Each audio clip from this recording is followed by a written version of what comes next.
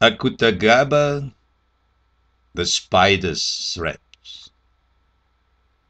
I will tell you the story of the great robber Kandata, who died without repentance and was thrown into hell, where he suffered for his evil deeds. It happened that one day Buddha was strolling on the shore of the lotus pond in paradise. He paused at the edge of the pond and saw between the lotus flowers down into the depths of hell that lays directly below the lotus pond in paradise. Through the crystal clear water, Buddha could see Kandata suffering in the depths of hell, along with other sinners. Kandata was a master thief and a murderer who had killed many people. Yet Buddha recalled, this criminal has done a single good deed in his life. Once, when Kandata was traveling through a dense forest, he saw a spider crawling along the roadside. Kandata immediately raised his foot and was about to trample it to death, when he suddenly thought, this little spider is a living being. Why should I take its life for no reason? So Kandata did not kill the spider, but placed it on one side of the road. In return for having done just that one good deed, I shall try to rescue this sinner from hell. Buddha saw nearby a spider spinning a silver web on a lotus petal. He took the spider's thread gently into his hand and lowered it between the white lotus blossoms straight into the distant hell. In the depths of hell, along with the other sinners, Kandata was floating up and sinking back down over and over again. It was completely dark. Suddenly, Kandata raised his head and saw in the blackness above him a thin line shimmering in the darkness, slowly descending toward him.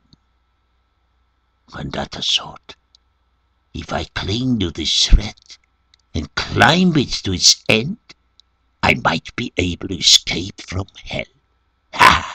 Kandata quickly took hold of that spider's thread with both hands and began climbing up and up, hand over hand. As a former master thief, he had done this many times. But because hell is quite far away from paradise, Kandata, after climbing for a while, got tired and had to take a rest. While hanging onto the thread, he looked down and saw that thanks to his effort, hell was now already hidden at the bottom of the darkness below him. Ha ha ha ha! If I continue at this pace, escaping from hell might not be as difficult as I expected. Wrapping his hand around the spider's thread, he cried out, I'm saved! I am saved at last! Then he looked down again and saw hundreds of sinners from the bottom of the dark hell climbing up the thin spider's thread in a single file like a line of ants. Kandata froze from fear.